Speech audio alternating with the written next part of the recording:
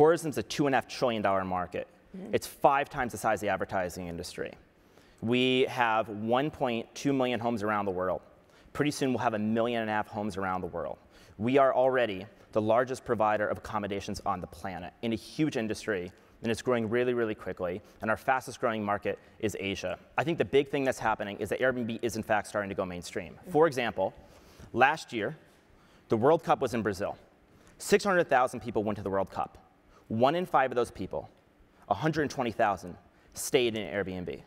We are now the official housing provider for the 2016 Olympics. You're going to see athletes staying in homes. So eventually this will create a business that is profitable. Of course. It's doing really, really well. What are your revenues? They're really good. Okay. They're great.